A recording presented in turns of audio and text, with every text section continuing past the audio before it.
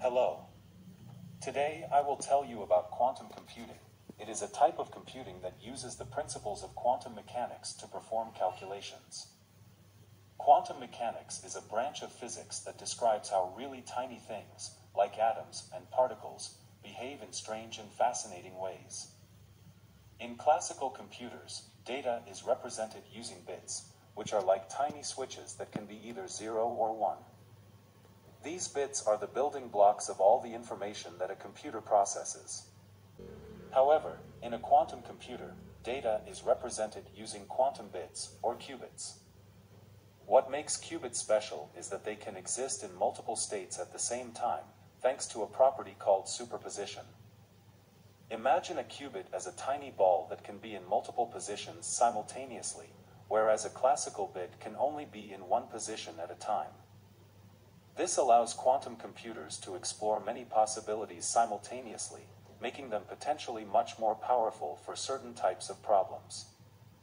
Another crucial principle in quantum computing is entanglement. When qubits become entangled, the state of one qubit becomes directly related to the state of another, no matter how far apart they are. It's like having two balls that are forever linked, and if you move one, the other will instantly react, even if they are on opposite ends of the universe. This property enables quantum computers to perform complex operations more efficiently. Quantum computing has the potential to solve certain problems much faster than classical computers.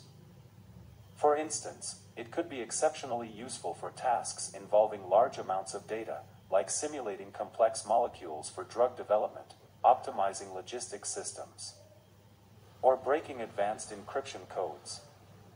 However, building and operating quantum computers is incredibly challenging because qubits are incredibly delicate. They are easily influenced by their surroundings and can lose their quantum properties if not isolated properly.